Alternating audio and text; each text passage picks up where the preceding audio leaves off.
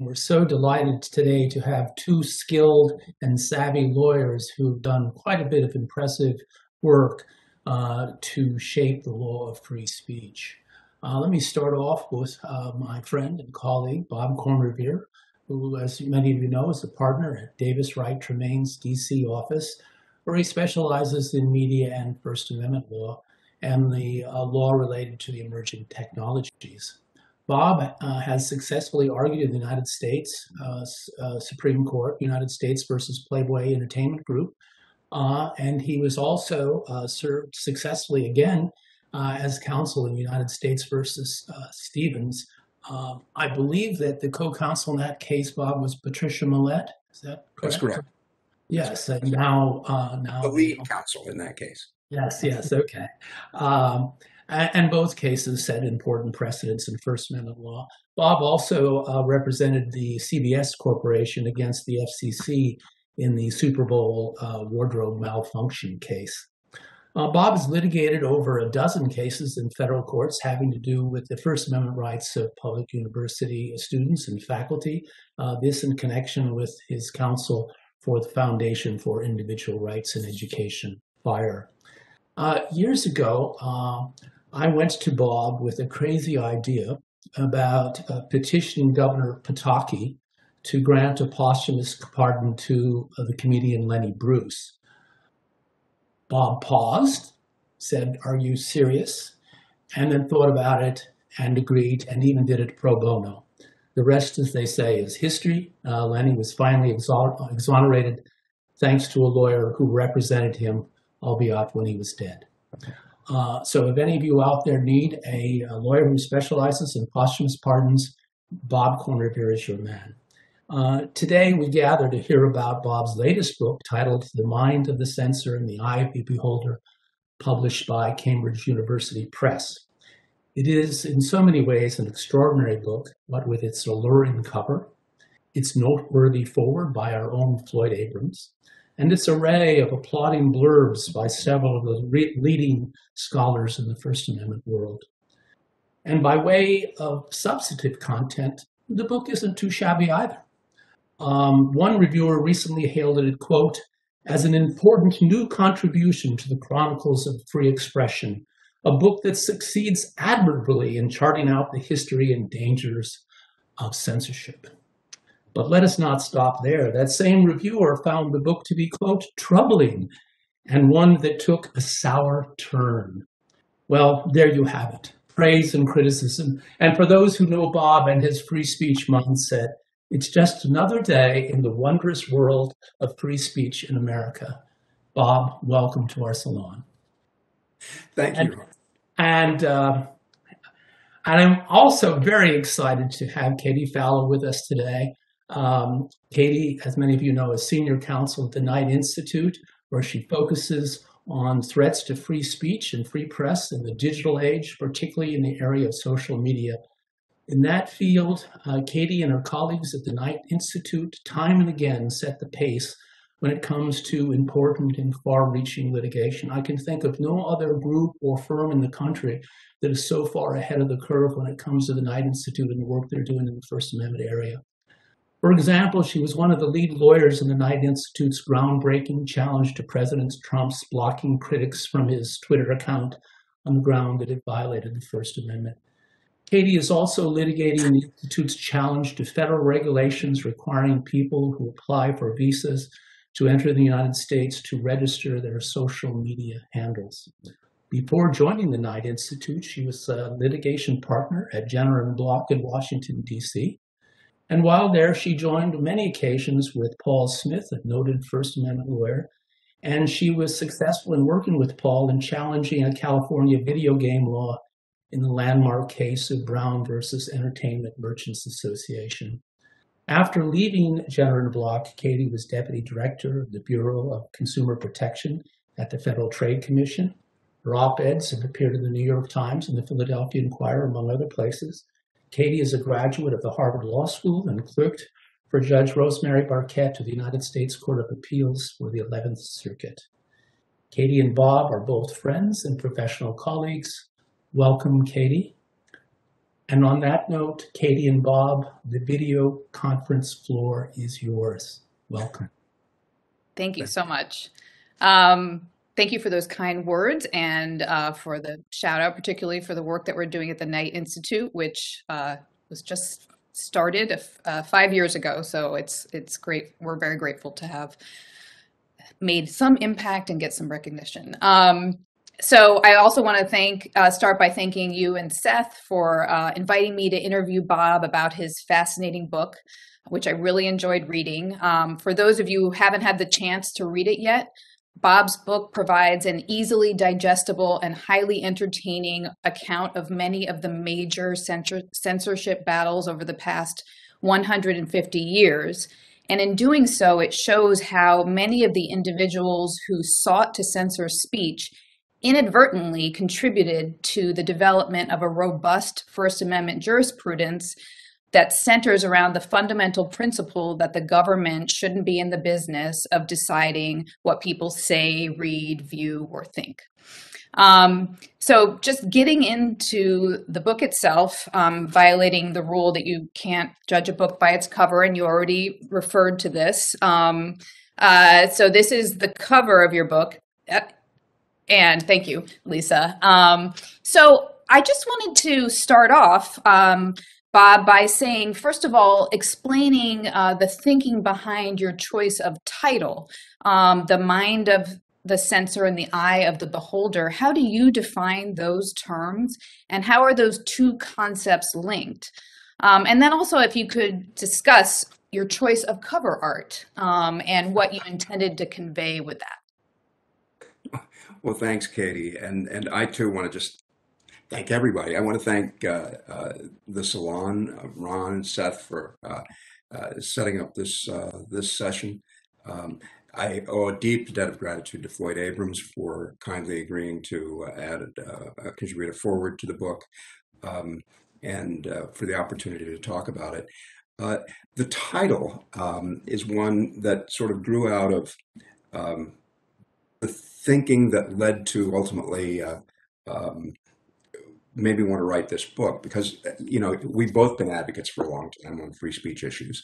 One of the things that I was always fascinated by is what's driving those people who advocate restrictions on speech, and so that led to the first part of the mind of the censor, and trying to understand more about free speech by analyzing what motivates censors, and also the notion of the eye of the beholder.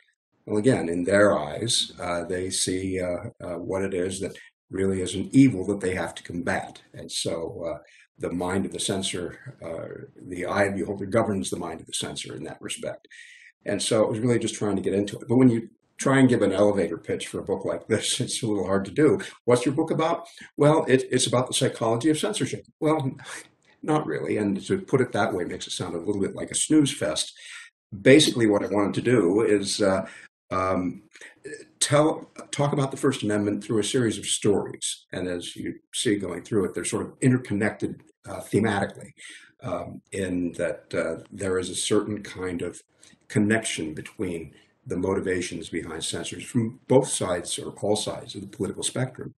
And I tried to show those links through this series of stories. The cover art,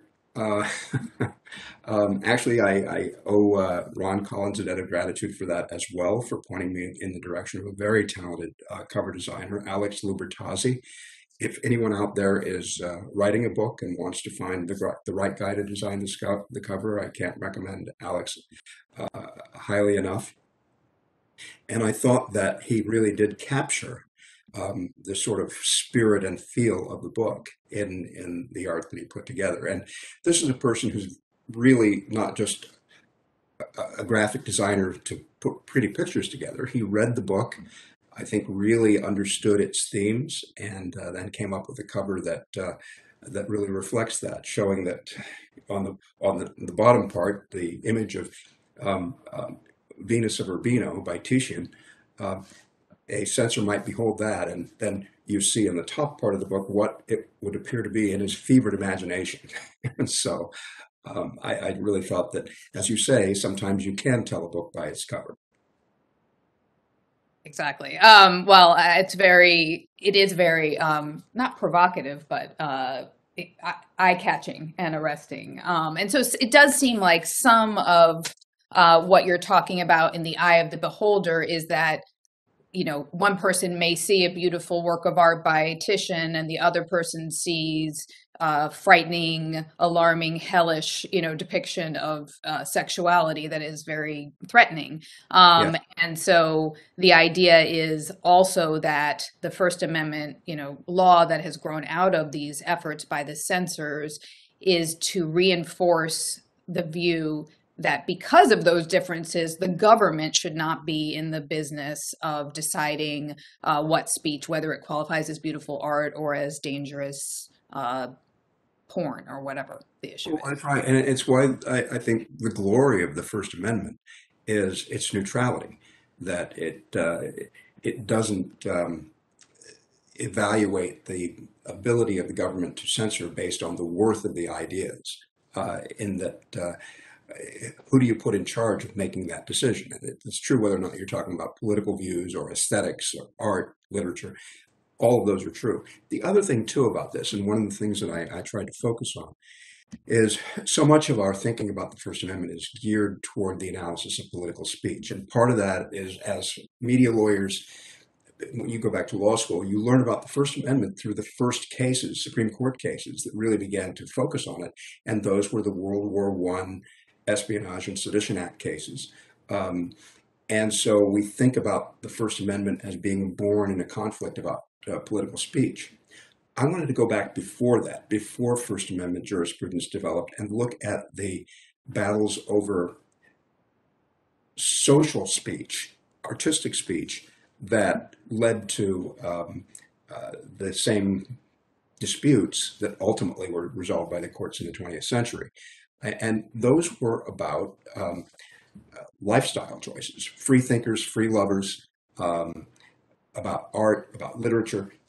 Those were the battles that were waged during the Comstock era and before we had a First Amendment jurisprudence. And ultimately, the victories that we noticed in the 20th century grew out of arguments that were made in the 19th century.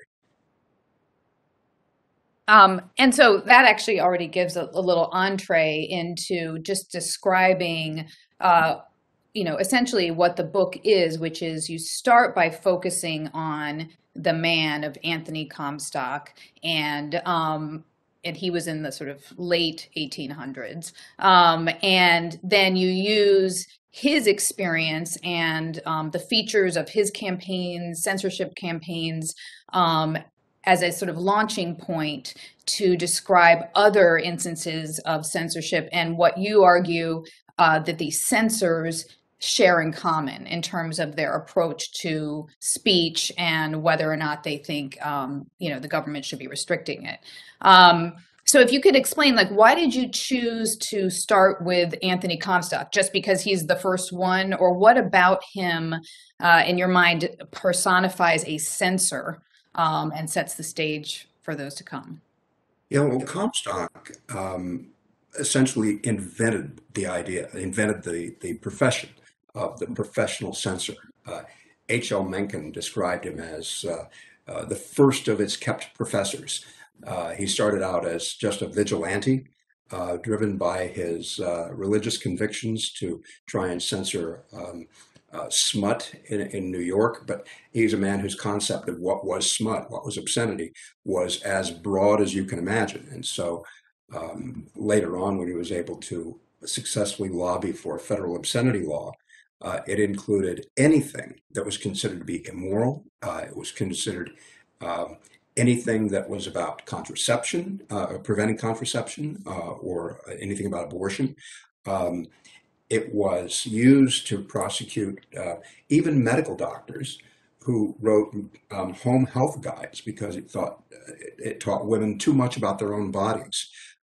There was one prosecution that was about a magazine included an article about the mating habits of marsupials. Who knows? He was a pretty twisted guy. He, as I say, he went after works of art. He went after literature, and he had two things going for him. One was he had this federal obscenity law that was very, very broad, and a lack of any kind of constitutional jurisprudence that would limit how that law could be applied. And so, of course, to do that, he borrowed, or the courts, through the arguments he made, borrowed cases decided in Victorian England that basically said anything that could possibly undermine the morals of a person who's susceptible to such influences, in a case called Regina versus Hicklin, could be prohibited as obscene.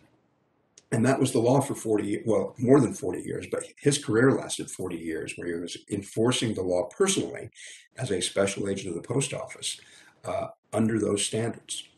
How did he, I mean, you talk about this in the books, what motivated him personally? Like, why did he take on this cause? But also, why did he get so much power? I think he was 29 or something when he turned 27 the day after the law was passed. And so this is what is called the Comstock Act. Yeah, and which elements of it are still in the books. But it's really, well, almost inexplicable that an individual like that could amass so much power in such a brief amount of time. He had begun his vigilante campaign in New York just a year before the law was passed. It was 1 year to the day that the law was adopted. He had come to the attention, well, he had a knack for using and attracting publicity. He would take reporters with him on his citizens arrest raids. That attracted the attention of the patriarchs who ran the YMCA in New York, and they had a special committee for addressing vice. Comstock quickly became a fixture in that committee, and they sponsored a trip to Washington for him to lobby for this new federal law. He was successful, and one of the byproducts of that is that he was also appointed a special agent of the post office. He thereafter founded an organization called the New York Society for the Suppression of Vice, which, if the name doesn't say it all, the official seal for the society does as well. If you see on the left of their seal an image of an officer leading a miscreant off to prison, and on the right side of the seal you see a Victorian gentleman in a top hat dumping armloads of books into a fire. And so that explained both, there it is, the spirit with which this law was enforced. And as I say, Comstock was not shy about using the full extent of his powers, and particularly against people who questioned the propriety of his law. As I say, a lot of these were driven by his Christian convictions. I can talk a little bit more about that in a bit, but the people he wanted to prosecute the most were people among the free thought community, because he thought scoffing at God led to all other sins. He particularly wanted to go after people who believed in free love, because there was at the time a vociferous debate among people who believed that marriage was slavery, that people should be free to have all kinds of sexual connections. And so he made a special target of those people in that community. As I say, he went after medical doctors. He particularly went after women physicians as well. So it was very, very broad. As I say, this was grounded in his strong Christian belief, and he had been of this bent of mind forever. I mean, when he was a soldier in the Civil War, one of the things that he would do was not just not take his liquor rations, he would very ostentatiously dump them out in front of his fellow soldiers, something that did not make him particularly popular with the other troops. Actually, just one other note, there's a terrific biography from 1927, probably the definitive biography of Comstock, by Haywood Broun and Margaret Leach, called Anthony Comstock, Roundsman of the Lord.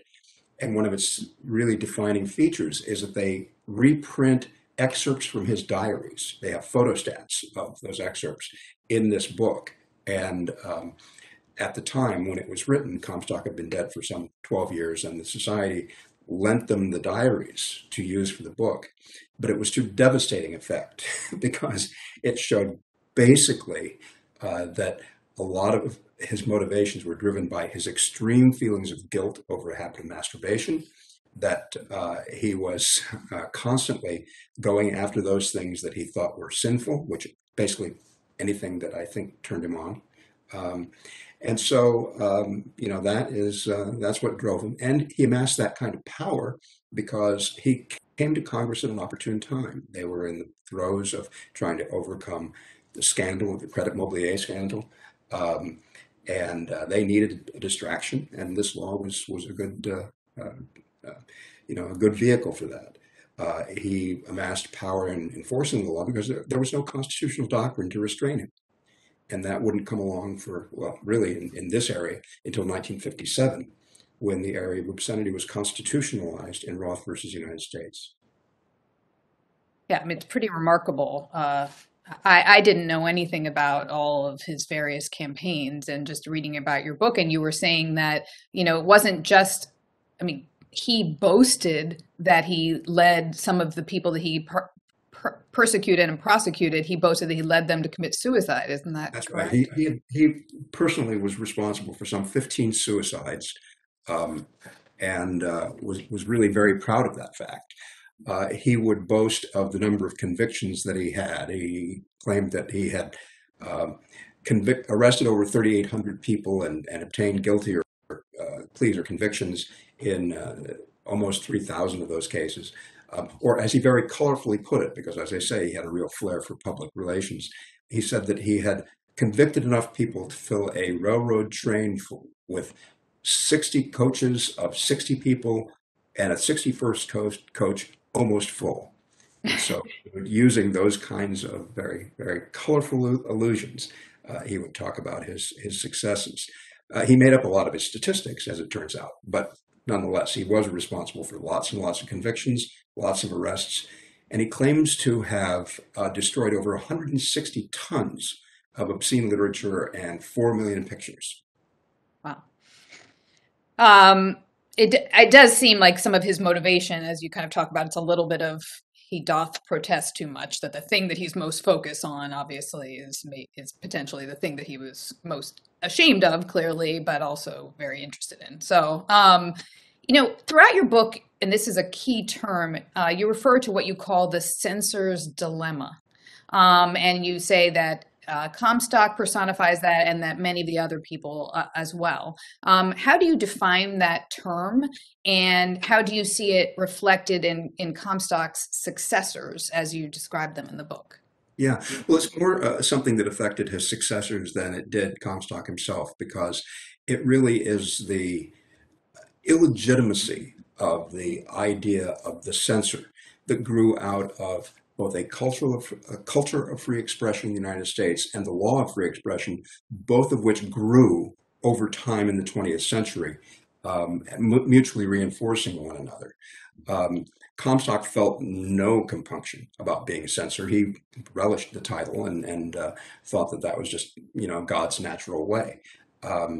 It's only because he essentially destroyed the concept of the professional censor, even as he made it as powerful as he was, that those who follow in his footsteps feel a certain amount of guilt or trepidation about being censored, to the point that their defining characteristic is that they try to deny that what they are up to is censorship. And the characteristics are these. I mean, first, the censor believes that the government's power they should be able to marshal the government's power to either suppress or restrict that speech they consider to be harmful or in Comstock's words, evil, or to promote or require speech that they find particularly beneficial. Second characteristic is absolute certainty. The chief defining characteristic of a censor is they know what speech should be permitted or promoted or restricted, and they are right and shouldn't be questioned. And then the third characteristic, since Comstock, is a certain defensiveness about that, to try and say what they're up to isn't censorship. Either that speech isn't really speech or shouldn't be protected. It's an exception to the First Amendment. And so what they're up to is not censorship. So, in the other examples that I cite in the book, all of them basically say that they are not doing censorship, even though they're really very upfront about the fact that they want to restrict certain kinds of speech, just don't call them censor. Yeah, so that is definitely their dilemma.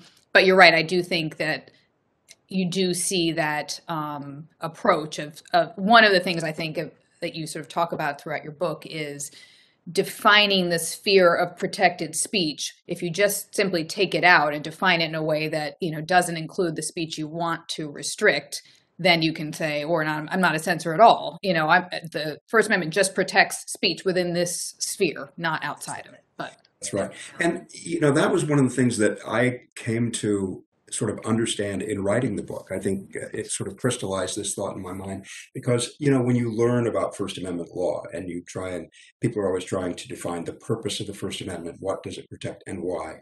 You will have various theories saying that it's there to protect democratic self-government, or it's there for the self-enlightenment function, or it's there for the emotive function, or it's there for, whatever purpose. And for those critics who will say that it shouldn't protect certain kinds of speech, the main argument will be, well, it doesn't promote self-government like this, or it doesn't perform, it doesn't work in the marketplace like this, whatever their argument is. And therefore say, because of that, I can exclude this speech because it doesn't fall within those parameters.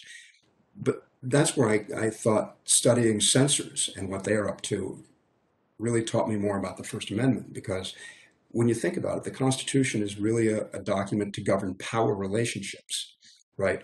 I think we learn more about the nature of free speech by seeing what the First Amendment was designed to prevent rather than to try and speculate about what it was trying to promote. And what it was trying to prevent is the exercise of government power over the human mind. So we already saw this slide, but it used the term the Comstock effect. If you could both, describe what the Comstock effect is, and I think it has a relationship to what we call the Streisand effect, but particularly in light of that painting image that was that Lisa showed earlier. Lisa, if you want to pull it up again.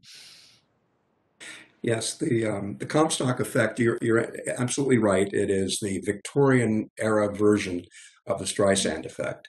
For those of you unfamiliar with the Streisand effect, it is a term used to describe comically ineffective efforts used to keep speech away from people, or certain kinds of expression away from people, because of Barbara Streisand's efforts to ineffectively try and prevent California Coastal Commission from having photos of her Malibu home.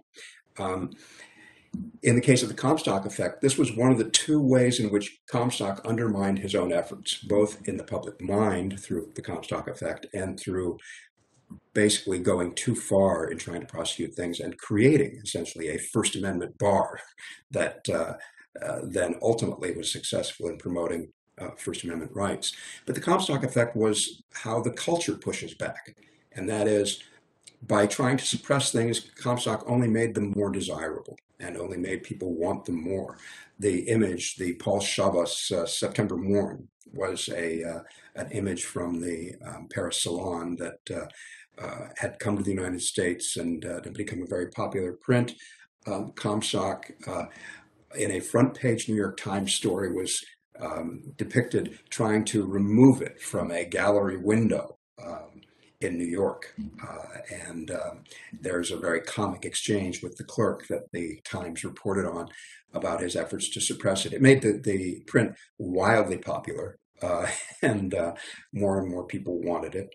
There are a number of examples of this where, for example, Comstock had tried to prevent the showing of the play, the presentation of the play Mrs. Warren's Profession by George Bernard Shaw, and sent a letter to the theater owner suggesting that he shouldn't put on this play. The owner, being no dummy, realized that there was great publicity value here, so he leaked to the press not only that Comstock had sent him this letter, but publicly invited him to attend rehearsals so that he could say that see for himself that the play was of great merit. Comstock, of course, refused, but it made the play so popular that the New York police had to call out the reserves to control the crowds on opening night. And then there are numerous examples of this. Comstock wrote an essay in 1888 called Vampire Literature, where he describes a fashionably dressed young woman who came to his office to ask him if, at the advice of her publisher, whether or not her novel could be published or whether it was too salacious. And Comstock recoiled in horror, saying, "Of course this can't be published." So she responded, "Well, would you promise me to attack it just a little so that it can get some notoriety?" And Comstock was not in on the joke. He thought it was horrible, and he was describing for himself the Comstock effect, and you see that again and again in these various episodes of censorship. I'm not sure if it's the same, but just if ever anyone says they want to recall an email, then I definitely want to read it. So That's true. I always think that's the worst thing you can do. I mean, maybe, but that's right. So, and then you also talk about what you say you call the Comstock playbook, what attitudes he used or techniques he used in his advocacy to censor speech that you say is repeated by people who also are seeking to restrict speech throughout the 20th century. And if you can just give sort of a description of what the Comstock playbook is. Well, sure. And there are a number of factors. And when I was first writing the book, I was just going to start with chapter 1 on Comstock. But there was so much material that it ultimately became 3 chapters. Chapter 1 was just a description of who he was and what he had done during his lifetime and how significant it was. The next chapter was on his legacy. Did he actually achieve what he set out to achieve? And it details the ways in which he had undermined his own efforts and ruined the title of censor for everyone to come after him, at least in the United States and in a free society. And the third chapter, and it's really a rather short chapter, but just tries to describe the tactics that he used. And it includes using overheated rhetoric and apocalyptic metaphors, trying to use false statistics to bolster his weak arguments, frankly. And that came from his history as being a dry goods clerk before he was a professional censor. He just kept records of everything. And he found that it strengthened his arguments if he could claim it's 60 cars full of 60 passengers each and just the numbers of his arrests and all of that. He turns out he even inflated those. But again, he used those kinds of arguments. He would equate a defense of a book with a love of obscenity, which is something that you see a lot. When people will say, if you're defending that, you must be whatever the evil thing is. And so I sort of kept a running list of about 10 different things that he would do as being the elements of his playbook. And then in a chapter toward the end of the book, show how people who advocate for speech restrictions today borrow elements of that playbook.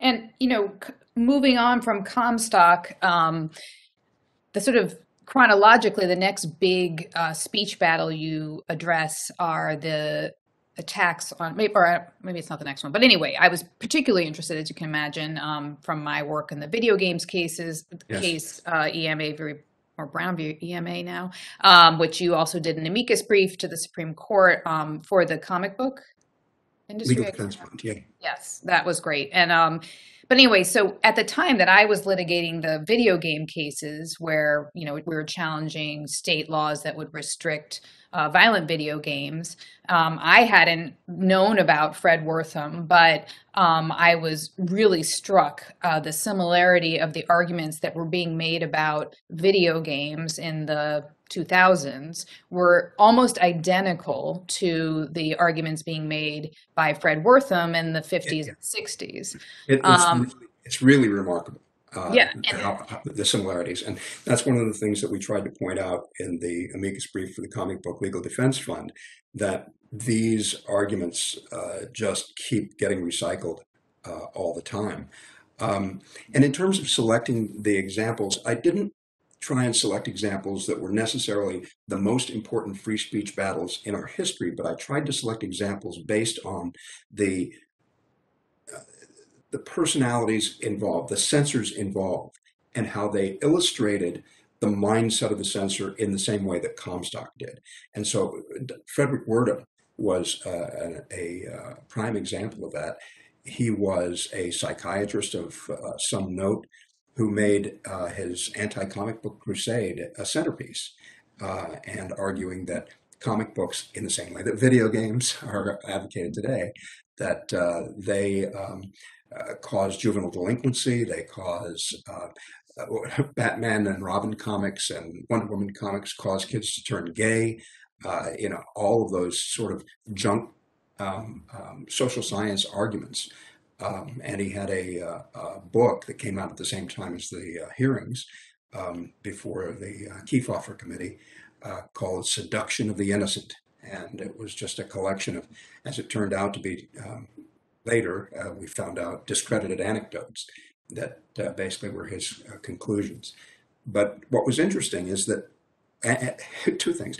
One thing is Werdum's battles over comic books grew out directly of Anthony Comstock's fights against dime novels, which he argued in the 19th century were responsible for causing kids to turn to crime and all of that. I mean, it was basically the same argument, and Werdum recycled it. And it wasn't a partisan thing because, or one that was necessarily grounded in their philosophical outlook, because Comstock was basically motivated by his religious impulses. Frederick Werdum was a man of science and a member of the liberal intelligentsia, but he simply took on this crusade. But he emulated Comstock in so many ways. You could say in many ways they were the same man.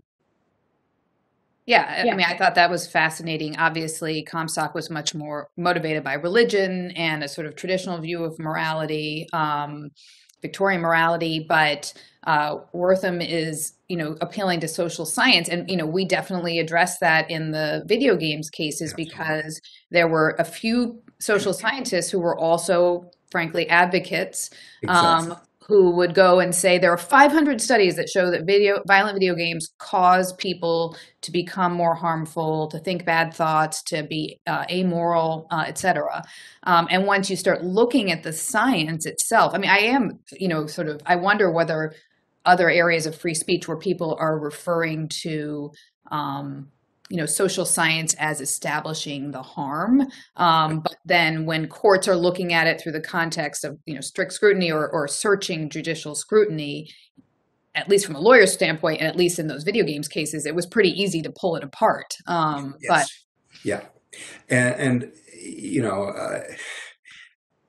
the parallels are really astonishing when you think about it, and exactly the same arguments were made. Social science had not come as far when Comstock was around, but he relied on what was considered to be the cutting edge social science of his time, and used that to bolster his arguments. But again, the same arguments are made again and again, and it's remarkable too. The arguments in favor of freedom of speech and free expression were made unsuccessfully throughout the 1870s and 80s. It kept losing in court. An organization was formed in the early part of the 20th century, the Free Speech League, that kept fighting all these battles. But it was before the development of First Amendment jurisprudence and the levels of protection that we have now. But it was efforts like that ultimately led to successes in the courts. at the same time, it's interesting because some of what you point out is that some of the censors, more from the 20th century, appear to be kind of out of step with the cultural norms. You have Newt Minow saying this is a vast wasteland, whereas a lot of other people think some people might say, yeah, some television's not so great or enriching, et cetera, but a lot of people think it's actually very important and, certainly in the golden age of television, profound art. But what I was kind of interested in is you say that people were ridiculing Comstock in his time and also making fun of, Wortham or Wortham, I don't know how you pronounce it, or Newt Minow. At the same time, they actually had a fair amount of traction in the popular culture. You have Fred, The Seduction of Innocence, which is a great title, but it's being published in women's magazines and, Yes. kind of a moral panic about what is this, our new generation of juvenile delinquents becoming, and sort of the push and pull between, yes, it may seem out of step with popular culture, yet on the sort of formal sense, a lot of the culture is saying, we don't want this, we think this is bad, we're worried about it. Yeah, well, a lot of that exploits, rifts in the culture, or as you have cultural change. You saw that with the battle over rock and roll, where in the 1950s you had psychiatrists, and again, prominent psychiatrists like Werdum, but it was others who expressed these opinions, that rock and roll was tribal music that was going to lead to the downfall of civilization, and all of this kind of thing. And ultimately, you had a couple of things happening. You had growing cultural acceptance of this new art form, and at the same time, you had growing legal protections.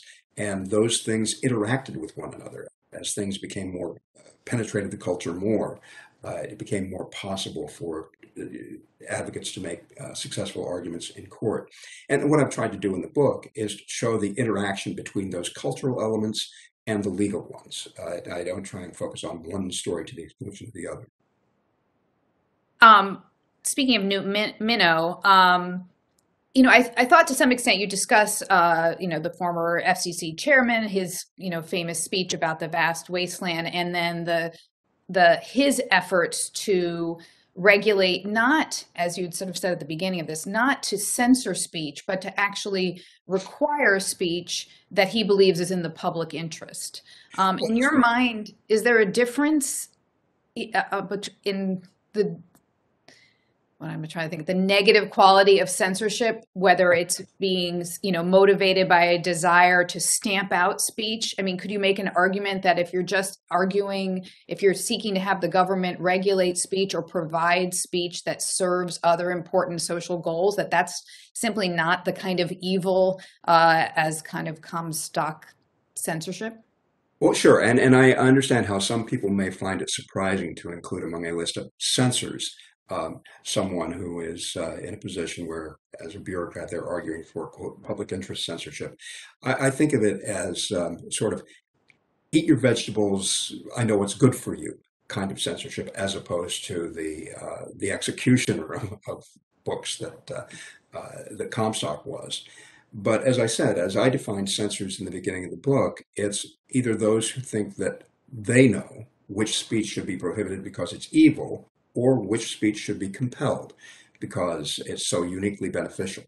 And so anytime you put government in charge of sort of shaping the culture in that way, maybe censor is a too harsh a term for that, but it is still, for First Amendment purposes, indistinguishable from a restriction on speech.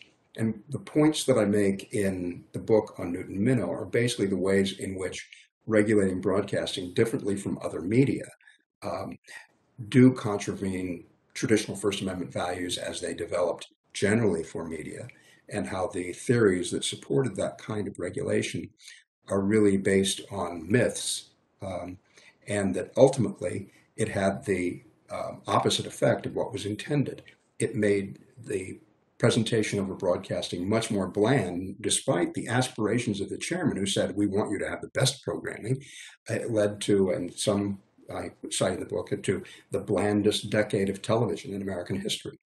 You contrast that with what we have now, where with streaming services that are not subject to any kind of regulation, a renaissance in video entertainment, much more choice, much more hard-hitting, more artistic presentations than at any time during the regulation of the one video medium that was available, and that was television. So again, I mean, people can debate this, whether or not you should put the same mantle on Newt Minow as chairman of the FCC as you do Anthony Comstock. I don't think they're equivalents in terms of what they did. I mean, for one thing, Anthony Comstock had a much more profound impact on our society than Newt Minow ever would. But by the same token, both are using the levers of government to control speech. And in First Amendment terms, that's censorship. As I was reading this chapter on the Fairness Doctrine and Red Lion versus Tornillo or Tornillo, it brought to mind something that is at the forefront of our thought at the Knight Institute in particular, which is the current, I think, concern about the impact of social media on free speech, on democracy, on our elections, et cetera. There's a lot of concern about the harms associated with social media and calls from both the left and the right to regulate social media. Right. And in fact, the Knight Institute, we recently filed an amicus brief in the 11th Circuit, which is dealing with the challenge to the Florida law that. This case, yeah. Yeah. Okay. So in that case, we have actually distinguished ourselves, I think, from other First Amendment organizations in arguing that we think that the law is unconstitutional. However, we have urged in the brief that the 11th Circuit not adopt a view of the First Amendment that would preclude any regulation of social media companies. In particular, I think, the Institute is focused on things like privacy protections for consumers or transparency requirements where, a social media company just has to make, be transparent about its content moderation rules or what are the rules of the road for the users. So, as I was reading about the Fairness Doctrine and your description of it, it really seemed that there were a lot of parallels. And I was wondering, what lessons do you think from that are applicable to the problems that have been associated or people are concerned about with social media and calls for regulation of that? Yeah, that's an excellent question. And I think it's the challenge we face, the primary challenge we face today. How do you navigate those values? I don't get into social media in this book. Maybe that'll be the next book. But I think there are lessons to be learned from our experience with regulated broadcasting, and particularly as I see proposals, including from some people who I have great admiration for, proposing to have these kinds of regulations transposed or updated to apply to social media. I think the shortest answer to all that is to ask the question, who do you put in charge of it? And, I think you don't have to think very far back in our history to think of how a president could manipulate that kind of power or other executive officials in ways that are pernicious. And that was the experience with the Fairness Doctrine. As much as it sounds like a good idea, let's all be balanced and cover controversial issues. The difficulties in administration led to the outcomes that it never served the purposes for which it was adopted. And it was used by those in power in malign ways. And I tell the story of how it was used both in the Kennedy administration to go after right-wing radio preachers mainly, who attacked the Kennedy administration, and it was specifically designed as a program to hobble them. The Nixon administration used it in malign ways as well. And so the question is there a problem with social media that is so bad that it cannot be made worse by government intervention? And the answer to that is usually the proposals to fix the problem are worse than the problem itself. I mean, I personally have sympathy for that argument. I think in theory, certain laws, transparency stuff or privacy stuff may not directly restrict speech or even have a chilling effect if written a certain way. But it does seem to me that your biggest concern is if you have too flexible of a standard, first of all, it can be put in the hands of government employees, and you don't know how they're going to apply it. And also, it may not, they may apply it in a way that you don't like against people that you care about their speech. And that was the very problem with the quote public interest standard for broadcast regulation, right? It means everything and it means nothing. It means whatever the regulator in charge at a given time decides is in the public interest. And Newton Minnow's response to that was when people complained about it being a vague standard was to say, well, why would you want to find out how close you can dance to the edge of the cliff? Meaning, if we drew a clear line for you, that would be too easy for you. Right? We basically want to institutionalize some kind of chilling effect. Um, and when I say that having government involved can only make things worse, I'm not saying that there should be no regulation of any kind. It's just that what I tried to point out in the book is the dangers of just allowing government ultimate flexibility to sort of try and do brain surgery on the First Amendment. And I think when it comes to internet speech, you can see this operating, for example, where Section 230 has become the focal point for all these debates over social media. And what you see are mainly progressives arguing, well, we ought to give the social media companies or incent the social media companies to exert more control so that they will eliminate bad speech of various kinds. And you can list whether it's untruthful speech or offensive speech or harmful speech or speech about health information, all of that. We should give these companies more incentive to regulate speech more, which is exactly the opposite position they took when it came to network neutrality, ironically enough. And then you see the proposals coming from the right saying, well, we need to eliminate the platform's ability to regulate speech, which is, again, a reversal of the network neutrality position. And so, again, it all becomes part of this, polarized stew. And when you think how that would translate into policy, again, I'm getting far afield from the book, but, when you're talking about learning from the past and how you would apply those lessons to the future, I think what we experience with broadcast regulation provides plenty of warning signals for what we might do with social media. Well, I certainly found it illuminating and interesting to see some of the same arguments being made, 60 years ago, that people are making about social media now, that social media is a new kind of form of communication, new medium of communication that's fundamentally different from other kinds, older kinds. And not that you shouldn't take into account, the specific attributes of each medium of communication, but I don't know, I do think there is sort of like history repeating itself in many of these. I'm sure you think that too. Okay, so I thought maybe we should open up to questions, because we're almost at 6. This has flown by. Yeah. That sounds great, Katie and Bob. Thank you very much. That was wonderful discussion. Let me just interject here to sort of tell folks what they can do. One is you can put a question in the chat.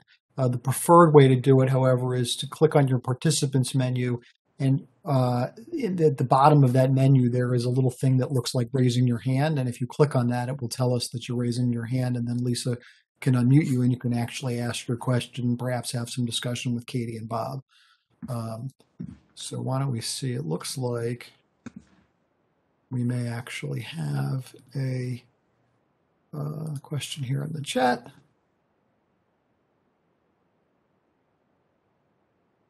Ron is asking, can you say a few things about government official social media censorship and the state action requirement? You may have already. Well, no, there's more probably you want to say about that. Which of us? It's both of you. You can duke it out as to who goes first. Well, Katie's the one doing these cases, and so I think she should go first. Sorry, I didn't. So the question is, I can't see the chat. Do you mind saying it again? I'm sorry. Sure. Can you say a few things about government officials, social media censorship, and the state action requirement? Oh my God, I could say so many things, but I'm not going to hijack Bob's talk. But yeah, I mean, I think that we have litigated these cases, including primarily, or the most, famous of which against President Trump, where you do have this phenomenon of a lot of public officials who are either using their personal social media accounts or establish a social media account on their own so that it's not being set up by the government. And then they're using it to what we argue, further their duties as a public official. So they're using it in a lot of the ways that they might have traditionally used town hall with their constituents, or just as a way to report to the people and hear from the people about their work as a government official.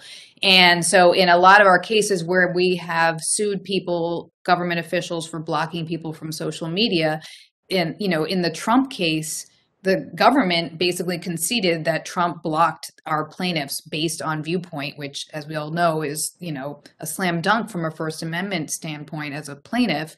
And so I think recognizing that, the government put almost all of its efforts into arguing that this was not state action, and the First Amendment did not even apply because it was Trump's own personal account. And through our litigating of these cases, we have a number of decisions saying you have to sort of have a functional view, not a formalistic view. If a public official is using an ostensibly personal account, but to carry out their duties of office, then it should be considered the work of a government employee and subject to state action and subject to the First Amendment's requirements of viewpoint neutrality, et cetera. Not everyone agrees with that. And obviously, for those who aren't, in the Trump case, it was ultimately dismissed as moot because Trump was no longer president.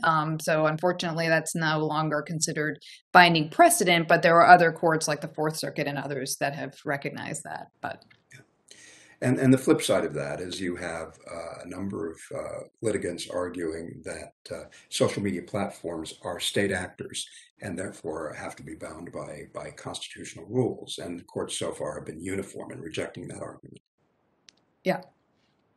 But we'll see, because you have, I mean, I think, Bob, you were talking about this, but you have Justice Thomas in a concurrence in the mootness decision of the Supreme Court in our case against Trump, saying, state action, that the private companies, the private social media platforms should either be considered common carriers or places of public accommodation, which to me seemed quite different from what they had, held in Halleck. But well, exactly, and that's 1 out of 9. But in addition to that, I mean, again, it shows how the inconsistencies in how these arguments are being made, just in the juxtaposition between network neutrality and Section 230 reform. You now see conservative justices talking about regulating private businesses in a way that were unheard of. Yeah. So we have a question from Lynn. Hi. Hi. Assuming you guys can all hear me, it's nice to see you. I know you can't see me, and I will say that I'm missing the refreshments that traditionally go with the First Amendment Salon.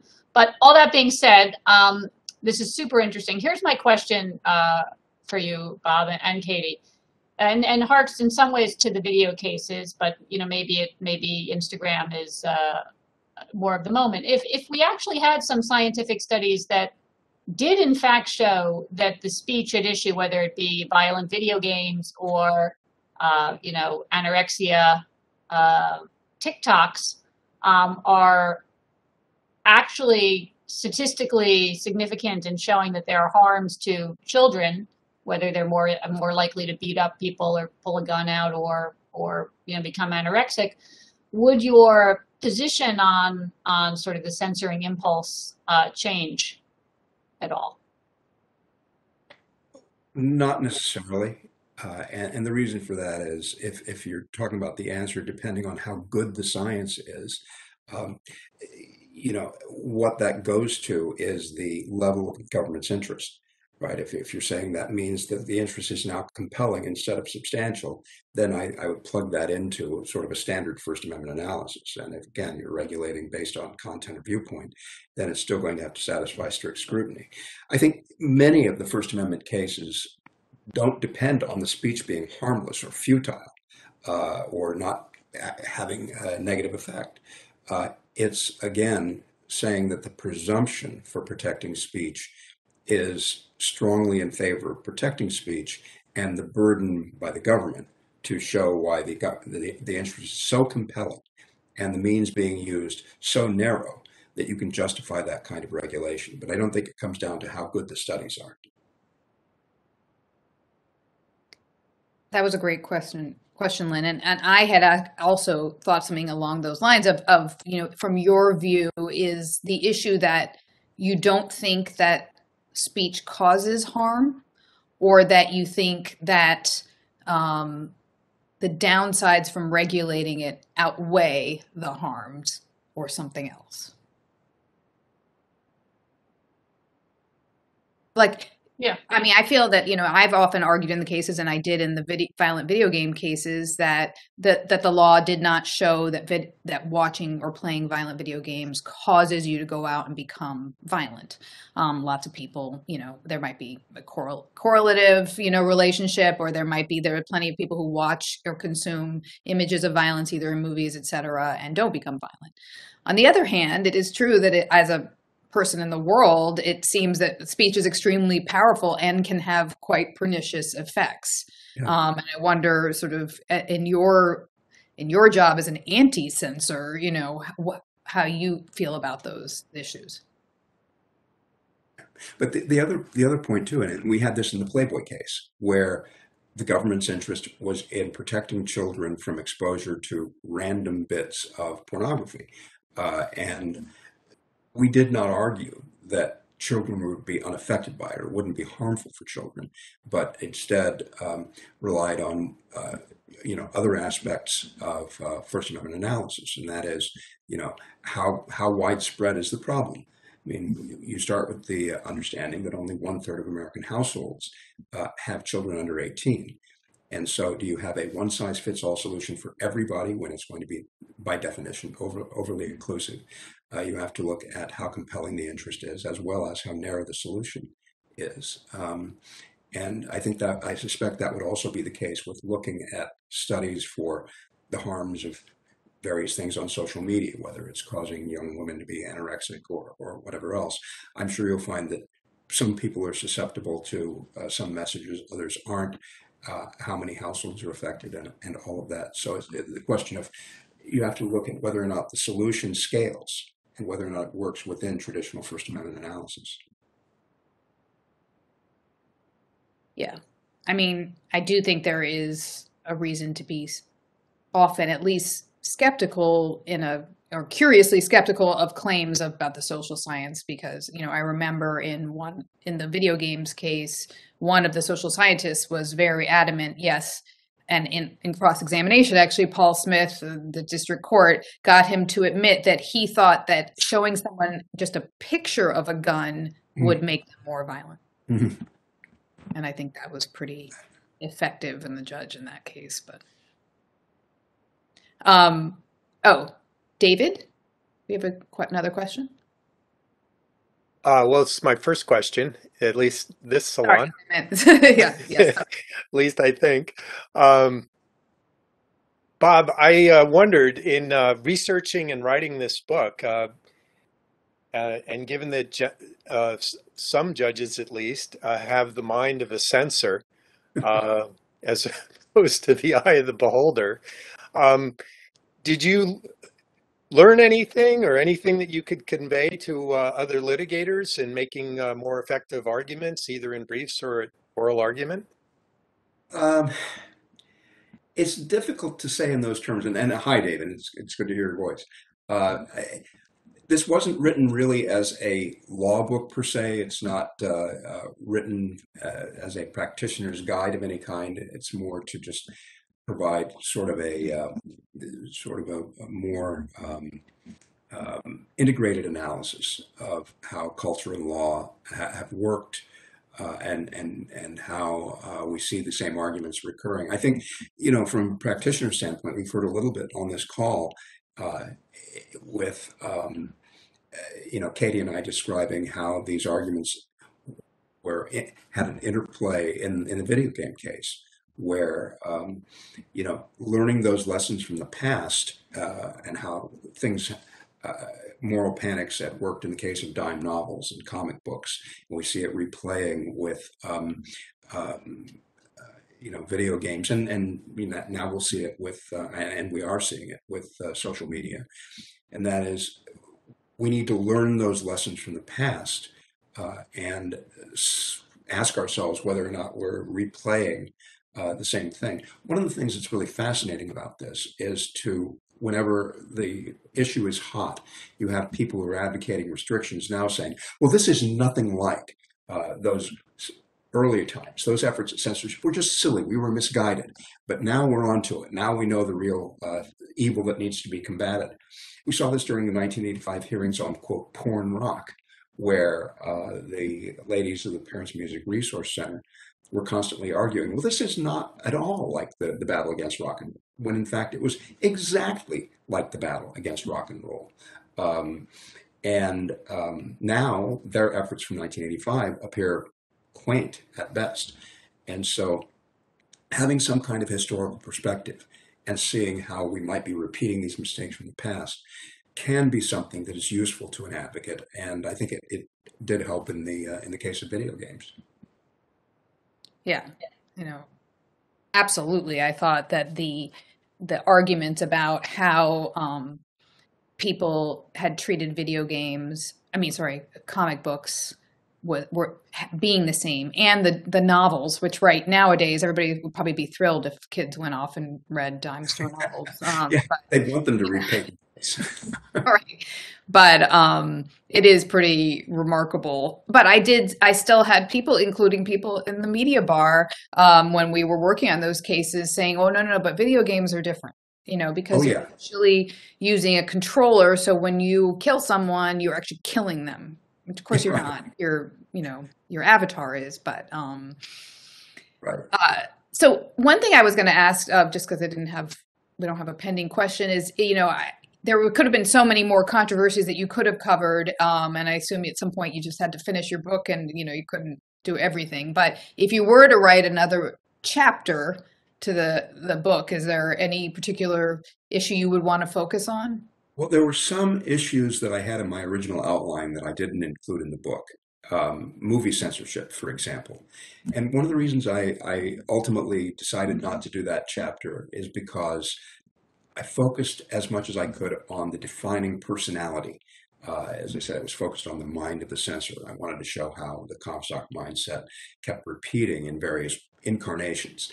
And so there was the chapter on comic books with Frederick Wordham, the chapter on music censorship with Tipper Gore and PMRC, the chapter on broadcast regulation personified by the views of Newton Minow, and the broadcast indecency chapter focuses on Brent Bozell and the Parents Television Council. But I needed to have sort of a figurehead, someone who really voiced the same things that had motivated Comstock, although for their pet issues as opposed to his broad scale. Movie censorship didn't have that. It had various organizations like the Catholic Legion of Decency. You had the Hayes office, and you had Joseph Breen, who were mainly functionaries. I mean, they weren't zealots in the same way that Comstock was. There are a lot of censorship stories to tell, and many of which that illustrate the same, some of the same history. But I focused in this book on ones that had a defining personality that could show the similarities between the different episodes of censorship. Yes, Ron. If I can parachute in, and if anybody else has a question and feels that they want to exercise their First Amendment rights, I'll gladly defer to them. They don't have to invoke their Fifth Amendment right to remain silent in this crowd. Bob and Katie, it's so wonderful to have First Amendment lawyers talking about the First Amendment. And the reason I say that is that having spent 40 years in the academy, when you read First Amendment law, you think it began in 1919. It's all centric. Very little is ever mentioned about the lawyers who argued the case. And there's one fellow in particular, Bob, I'd like you to or just comment about the whole absence in our school studies and case books and what have you of lawyers from the picture. There was a guy named Theodore Schroeder who existed. Can you say a few things about that lawyer and author? And is it that so many people in the First Amendment world don't know this guy's name? Remarkable to me. Well, it's remarkable, too, that people don't know about Anthony Comstock. And one of the reasons for that is because as First Amendment lawyers, we learn First Amendment law in law school, and First Amendment begins in 1919, right? That's when the Supreme Court starts this series of cases. And so people learn about the ACLU being formed and those cases, and then the development of First Amendment jurisprudence from there. But there's 50 years before that where you have all of these arguments being made over very direct and draconian censorship efforts.